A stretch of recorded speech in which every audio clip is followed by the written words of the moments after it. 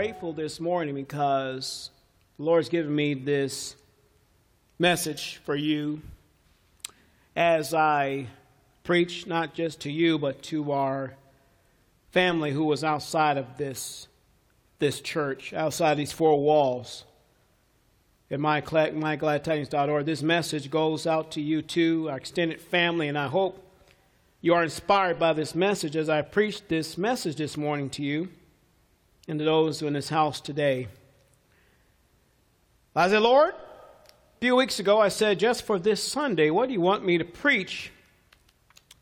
And Lord always from time to time give me this back to basics sermon. How many know we have to go back to basics sometimes? We got to go back to basics.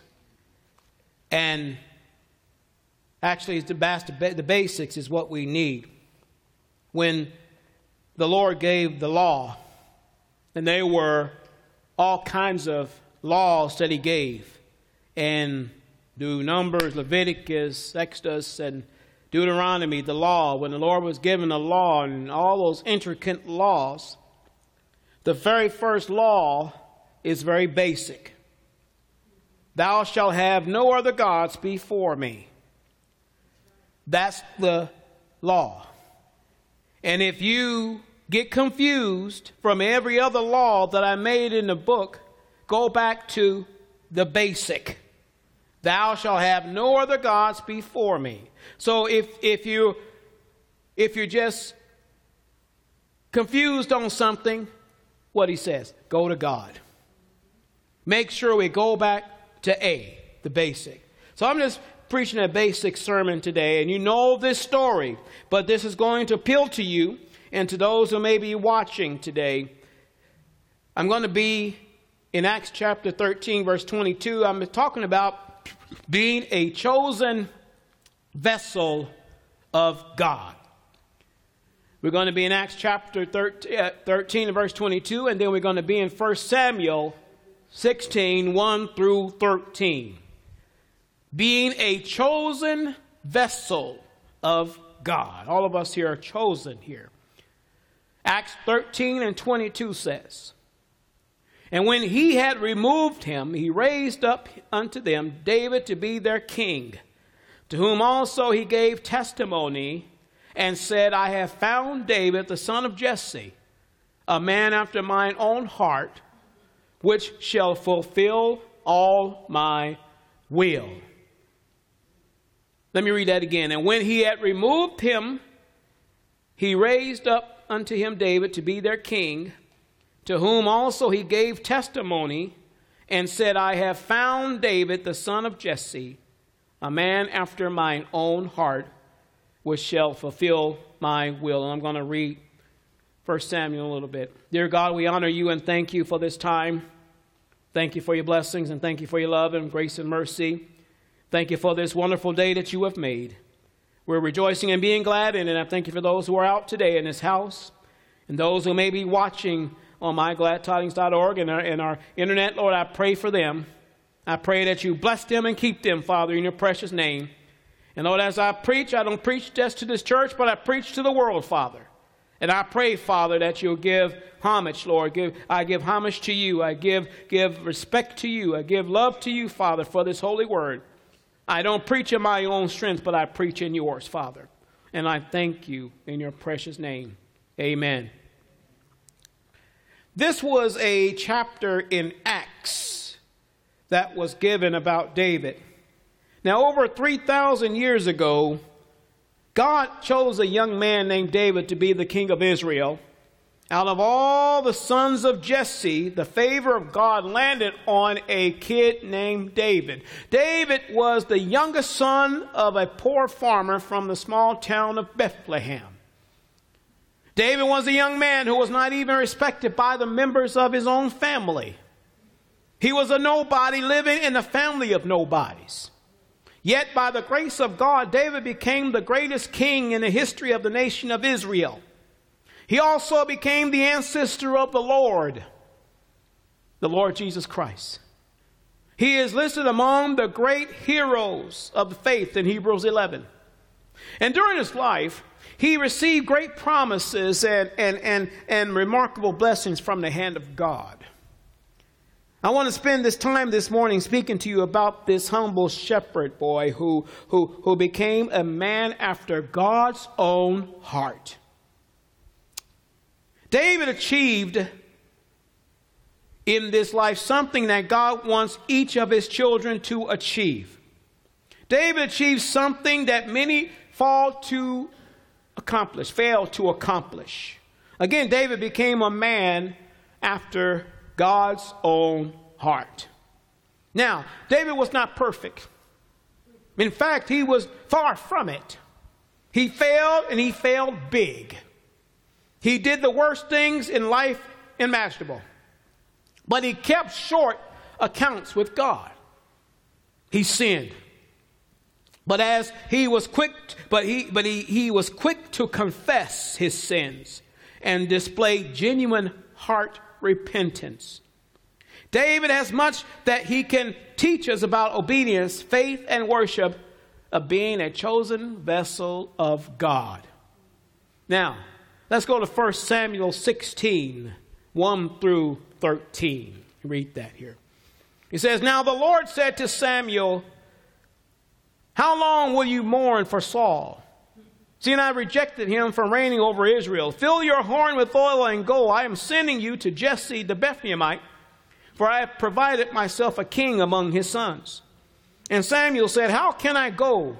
If Saul hears it, he will kill me.' But the Lord said, 'Take a heifer with you and say, I have come to sacrifice to the Lord. Then invite Jesse to the sacrifice, and I will show you what you shall do. You shall anoint for me the one I named to you.' So Samuel did what the Lord said and went to Bethlehem.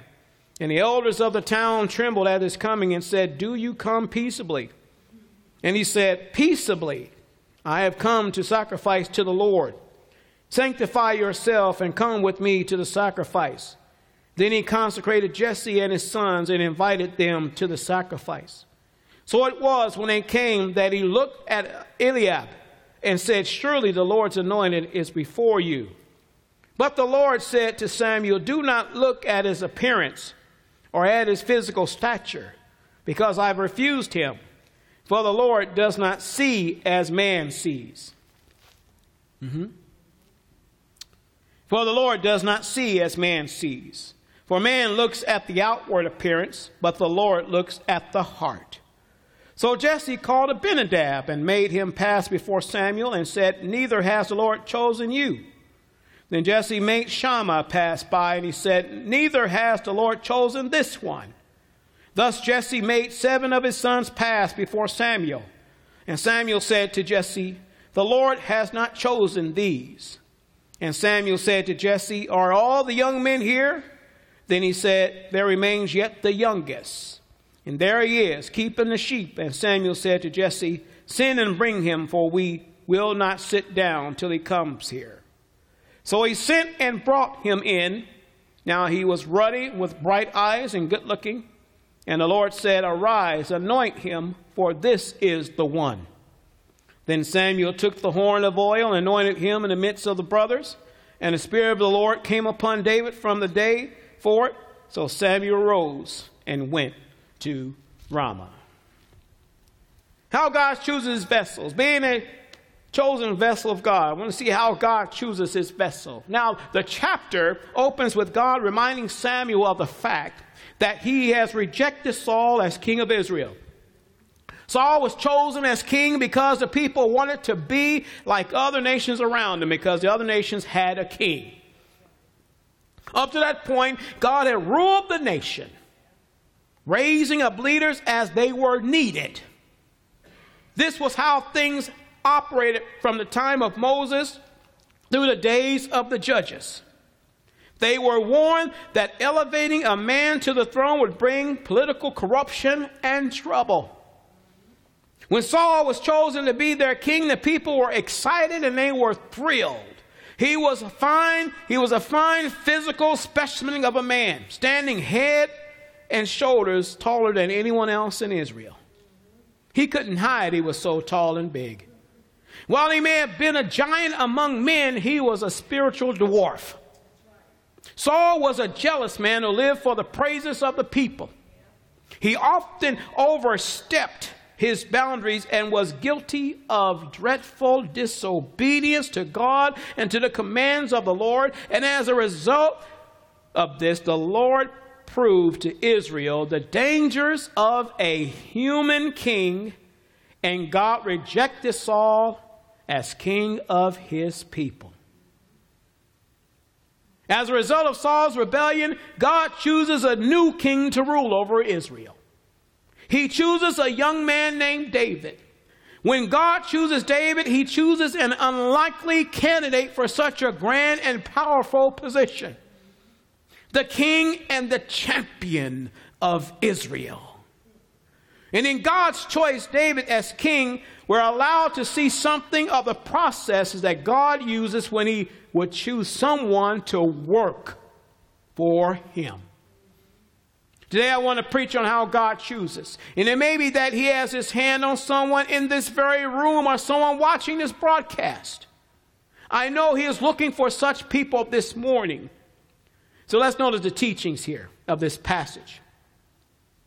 Being a vessel of God. How God is choosing. First of all, let me start with this. He chooses, his choices are sovereign. Verse 1 again says, Now the Lord said to Samuel, How long will you mourn for Saul, seeing I have rejected him from reigning over Israel?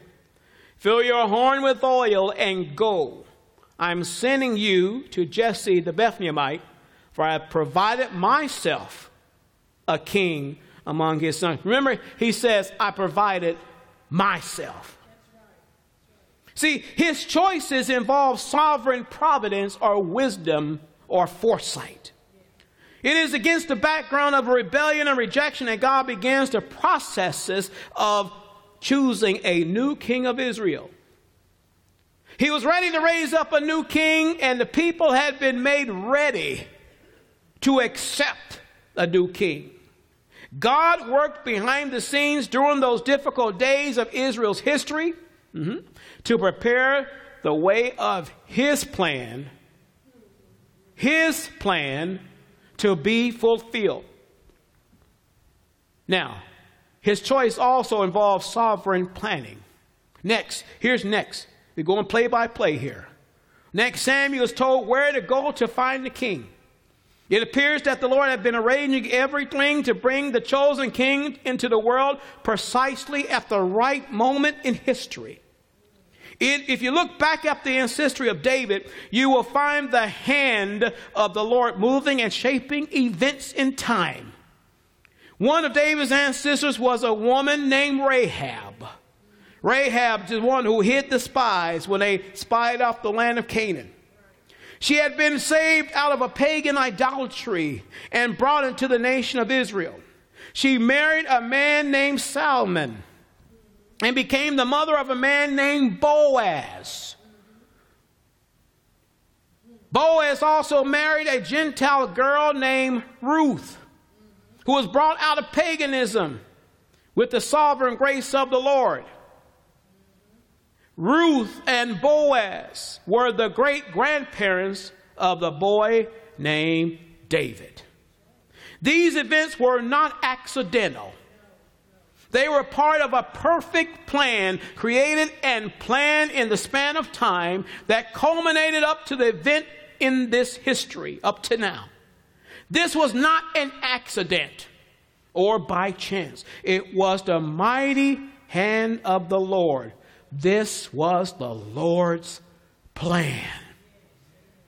He has a plan for each and every one of us.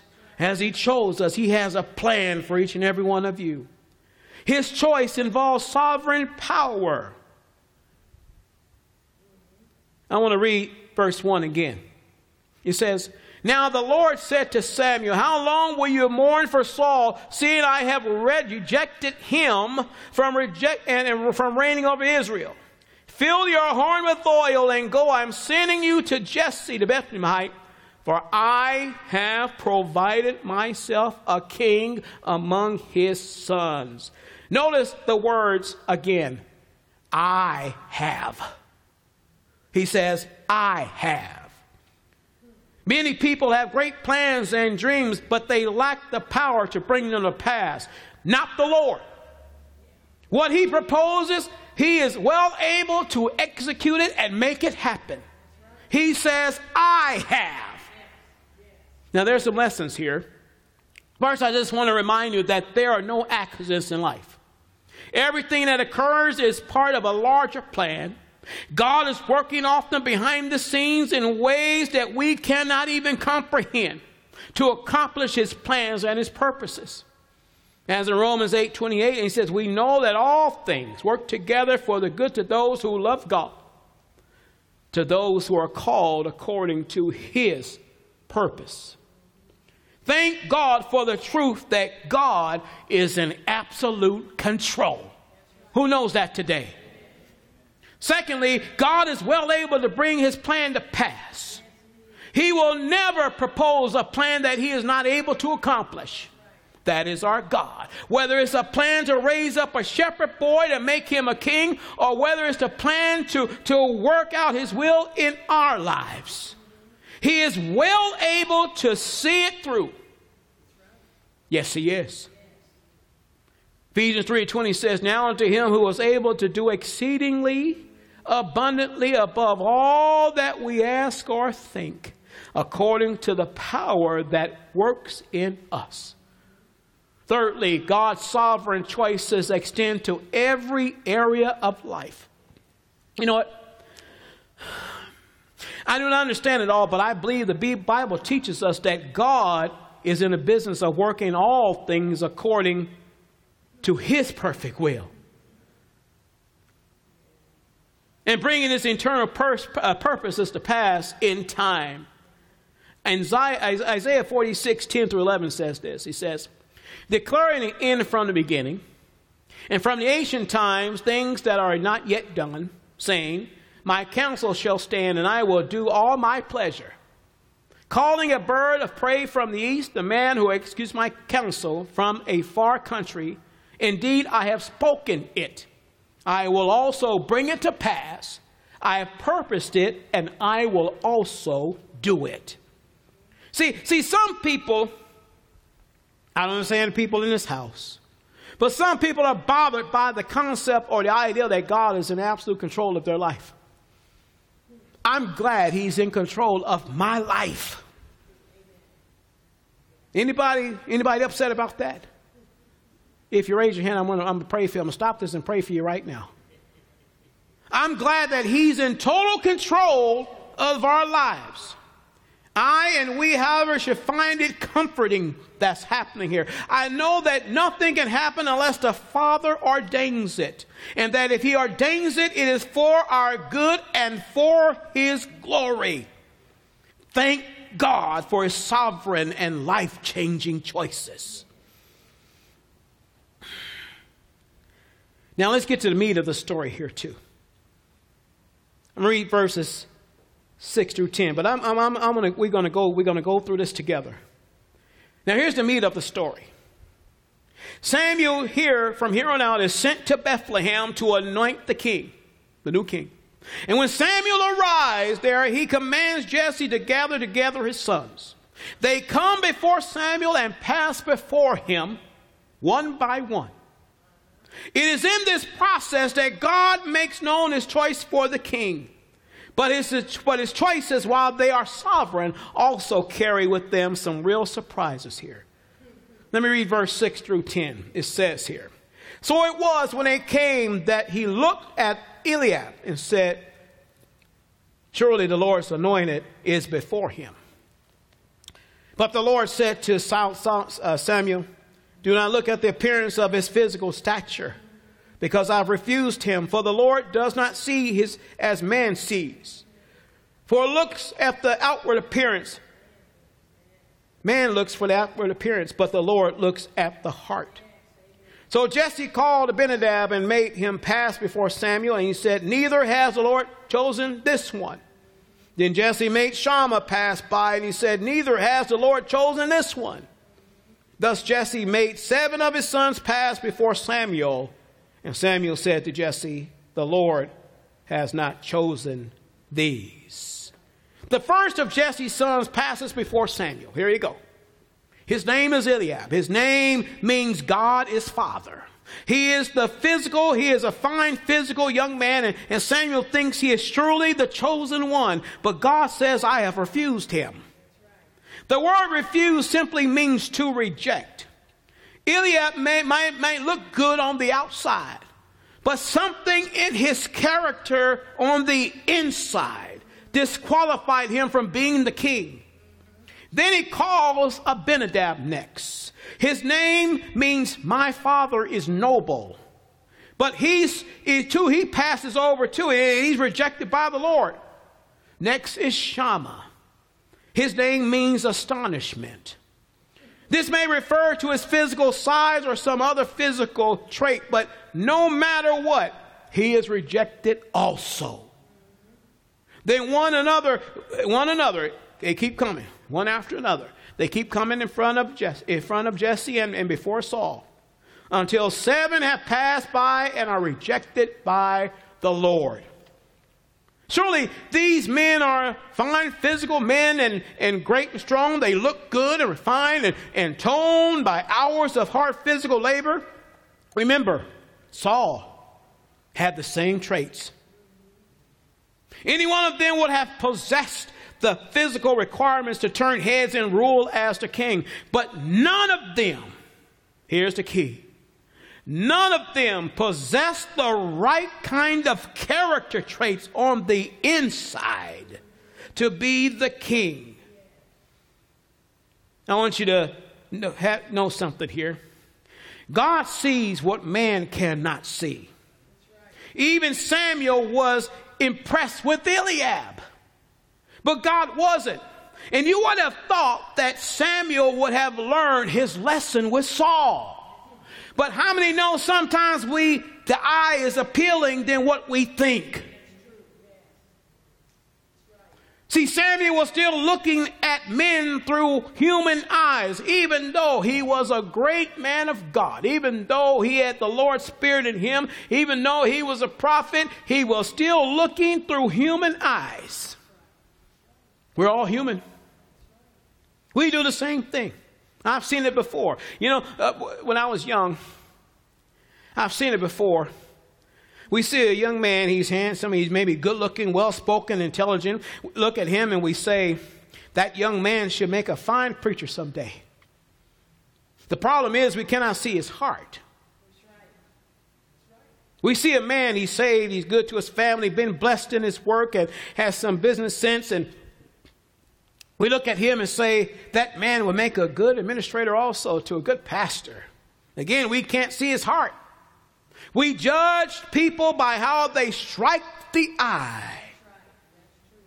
God judges them on a far different level, folks. He judges us by a far different level we cannot comprehend. See, that person we think that can do great things in the church may not even make a blip on God's radar. On his radar screen. He may not. She may not. Oh, I'm just telling the truth, folks. Can I preach the truth? You mind if I preach the truth today? While that one person we think will be while that one person we think that may not amount to nothing might just be used in a mighty way by the Lord. Amen. You see, God makes He makes his choices based on not what he sees about our outward characteristics, but on what he sees within the contents of our hearts. And see, his choice is also surprising in requirements. See, God tells Samuel that he does not look at the physical attributes of a man. God looks at the character of a man's heart. Long before Saul ever stopped reigning as king of Israel, God had already determined to raise up a man in the right kind of heart. You see, as the sons of Jesse stand there that day, they all looked the part. But Samuel could not see was the condition of their hearts. Eliab, let's go back to him first. He was the very first one. maybe the oldest here.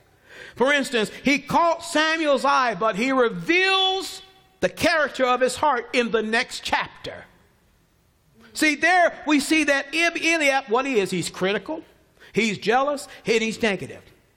This is the time when they had the battle against the Philistines and onside of David's battle with Goliath. In the next chapter, it says, 1 Samuel 17:28, it says, now Eliab, his oldest brother, heard when he spoke to the men, and Eliab's anger was aroused against David, and he said, why did you come down here? And with whom have you left those few sheep in the wilderness? I know your pride and insolence of your heart, for you have come down to see the battle. See, one thing, he may have been a big man on the outside, but he was a baby and immature on the inside. He was not the kind of man God could raise or use for his glory. This is a lesson for us here. Church, we need to learn this lesson. When we look for leaders, we often seek those who possess certain characteristics that we think bring success and ability. We look for people of influence. And if you're watching today, I want you to listen to this here. We look for people of influence and intelligence and means. God, however, looks for people of integrity and character. He wants people who are faithful and holy. I believe we have some people like that here in this church. We do. And what a difference. God is not nearly as impressed with people's achievements as we are. He is not concerned about the beauty of the outward man or woman. He is caught up in the condition of the heart. As God looks at your life, what does he see? Ask yourself that. As God looks at your life, as he looks at your heart, what does he see? Does he see a handsome or pretty face or a pleasing physical appearance and a well-kept, well-dressed body? No, he doesn't see that. He sees your heart. He sees the real you. He sees what's on the inside. But here's the real question. Does God see a heart that he can use? Or does he say about your life the same thing he said about Eliab? I have refused him. What does God see in your heart today? And by the way, thank you, Lord. We often judge people by what we are, or what they are, and what they are and what we are. We judge people by what they are. God, on the other hand, looks at what they can become. Please get that. We judge people by what they are, but God looks at what they can become. Thank you, Lord. Thank God he judges us on the basis of amazing grace. Not what the eye can see. Thank you, Lord. And then his choice is surprising in his receptions. Verses 11, 13, let me read that for you. It says, and Samuel said to Jesse, are all the young men here? Then he said, there remains yet the youngest, and there he is, keeping the sheep. And Samuel said to Jesse, send and bring him, for we will not sit down till he comes here. So he went and brought him in. Now he was ruddy, with bright eyes and good looking. And the Lord said, arise, anoint him, for this is the one. Then Samuel took the horn of oil, and anointed him in the midst of the brothers. And the Spirit of the Lord came upon David from that day forward. So Samuel rose and went to Ramah. And if you recall, when Saul sinned, the Spirit of the Lord left him, and an evil spirit came upon him all the time. In this instant, the Spirit of the Lord came upon David and anointed David at this time, from this time forth. After 7 sons have passed before Samuel, all have been rejected. Samuel finds out that there is another son. He is the youngest, and he is said to be with the sheep. See, here's what's significant about this. It is so significant within the family that he's not even summoned with the rest of the boys. But he is left out there. He was left out of the feast and the sacrifice. He is out there doing the job of a humble servant. In fact, and what makes this significant is when he is mentioned by his father, he is not even called by his name. He is simply called the youngest. He didn't say, oh, there's David, my other son. He says, the youngest is out there. And when he walks in, Samuel sees a ruddy guy. What ruddy means? He rosy cheeks. He's healthy looking, with bright eyes and a good looking. He was a good looking young man. And God tells Samuel to anoint this one, for this is him.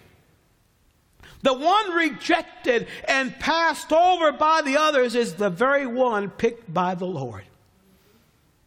No doubt Jesse and his sons were all amazed as they watched Samuel walk over to young David and pour the oil on his head. Again here, we must be careful how we measure or judge those around us. We look at people today and think we know who God will use and what he will do with them. Family, let me tell you something here. If you're watching today, you never know.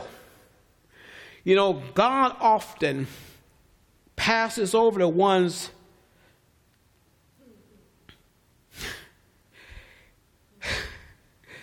I want to say this nicely.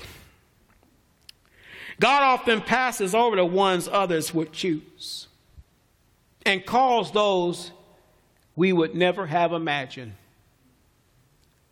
See, God excels in taking nobodies and making them somebodies. When God went after a man after his own heart, he did not go to the palaces. He didn't go to the temples or to the places, to the high places. He didn't go to Harvard. He didn't go to Yale. He didn't go to other places of influence. He didn't go to wealth and power. God chose the most unlikely person in the most unlikely places. The key to being used of him is possessing the right kind of heart. You know what? You never know what God will do with unknown people around you this morning. If you're watching today, you never know what the Lord can do with you. No one but God would have picked Saul of Tarsus to be the apostle of the Gentiles, who became Paul, one of the greatest preachers. Look, one of our greatest book writers and orators of all time. But God chose him. Who would have thought that Peter would have been used like he was by the Lord after the way he fell? Who would have thought that the Lord would use a man like Gideon after he doubted his own ability to lead an army? Who would have thought that he would have chosen you for this time? Who would have thought it? And his choices were specific or exact. God's choices are. And it seems plainly clear here that God had a specific plan in mind. He sent Samuel to a specific town, to a specific family, and to a place, and to a specific country, and then to the specific person he had chosen to be the next king. Here are some signs as why God made the choice he did in his life. God chooses those who are ready. Let me read verse 11 and 12. I want you to really get this. And Samuel said to Jesse, are all the young men here? Then he said, there remains yet the youngest, and there he is keeping the sheep. And Samuel said to Jesse, send and bring him, for we will not sit down till he comes. So he went and brought him in. Now he was ruddy and bright eyes and good looking. And the Lord said, arise, anoint him, for this is the one. See, when Jesse and David's brothers are brought in before Samuel, they are sanctified. This was in verse 5. In other words, their sins are dealt with and they are made ready for worship. When David is brought in, there is no time for him to be sanctified, but he is ready nonetheless. David is a picture of that believer who keeps his heart and mind in a state of readiness. He does not know when the Lord might call him, so he stays ready at all times. That's the kind of person God is looking for today as well. God does not use dirty vessels, but he uses those which are clean and ready for his call. And then God chooses those who are reliable. When God calls David, he finds him faithfully doing what he has been told to do. He is keeping the sheep. He is doing a dirty, lonely job, but he does it because it's what he has been assigned to do. After he's anointed, what does he do? He goes back to the flock. He knows and David really, I think he knows what he's doing. He knows what happened, but I don't think he does. He just does what he needs to do. He got the oil. He maybe wiped a little oil off, and then he goes back. I need to take care of my sheep. That's what he does. That's what he does. He's doing a dirty job, but that's what he's trying to do. He goes back to the sheep. Why? Because that is what he does. Even later on, after he is called to Jerusalem to play for King Saul later on, he returned to his father's sheep. Why? Because that's what he does. David was given an assignment and he carried it out faithfully. He even placed his life on the line to protect those sheep.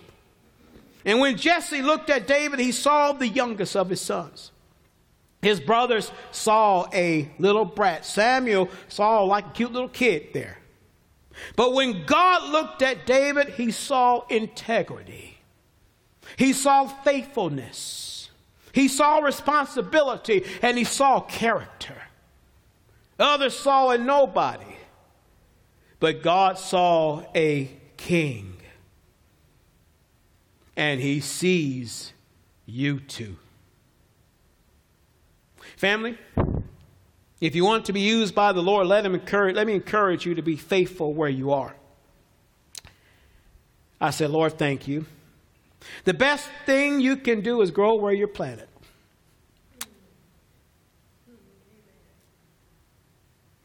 You know, that's hard for some people. And I said, Lord, thank you. Thank you for giving me that. Grow where you are planted. Allow God to develop your character and your integrity, your faithfulness and your sense of responsibility in the ordinary routine events of life and other things. Be ready to be reliable, for you never know when the call of God will come. He knows where you are. He knows how to find you. Yeah. He knows how and when to open up all the right doors in our lives. Just be faithful and walk with Him. I've been praying about that. I asked, Lord, bless me to be faithful and walk with me. I'll walk with you. And in His time, He will use you for His glory. See, He's already using some people in this church to make the church run the way it should, inside and outside of this church. Then God chooses those who are redeemed. Let me read verse 13. I'm almost done. Then Samuel took the horn of oil and anointed him in the midst of the brothers. And the Spirit of the Lord came upon David from that day forward. So Samuel arose and went to Ramah. When Samuel anointed David and perhaps whispered God's plan in his ear, this was not David's first encounter with God. See, no doubt David had seen the glory of God when the heavens, in the power that was messing in the universe in Psalms 19. David had witnessed God's tender care in his people and his own relationship with his flocks. That's evident in Psalms 23. And others which reveal the heart of David while he was a still young shepherd. He might have walked into public stage in 1 Samuel chapter 16. But David had been walking with the Lord for quite a long time. Listen, David's own testimony as he was talking to King Saul in 1 Samuel 17 and 37 in the fight with Goliath, he said, moreover, David said, the Lord who delivered me from the paw of the lion and from the paw of the bear, he will deliver me from the hand of this Philistine. Meaning some time back he had to fight to keep his sheep safe. And Saul said to David, go and the Lord be with you. Then in verse 45 at the fight, David said to the Philistine, you come to me with the sword. You come to me with the spear, with the javelin. But I come to you. I come to you. I'm bringing Big Brother with me. I come to you in the name of the Lord of hosts, the God of the armies of Israel, whom you have defied. Now here's the point here. God calls those who know him. He chooses his vessels from among his redeemed ones. And those who know him in faith relationship with him, who live clean lives, who are ready, who are reliable and available. Those are candidates to be used by the Lord. Does this describe you today?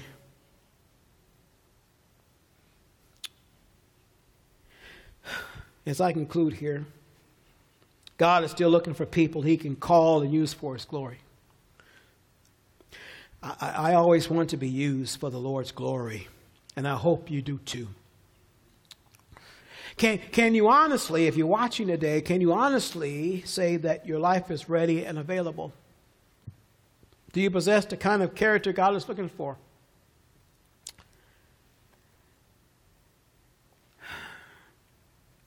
If you're watching today and you're in this spouse and you know that there are problems in your walk with the Lord, I invite you to come to him this morning. He is willing and ready to come into your life and make it new today. He wants to use each of us for his glory, but he wants to make sure that your heart is right.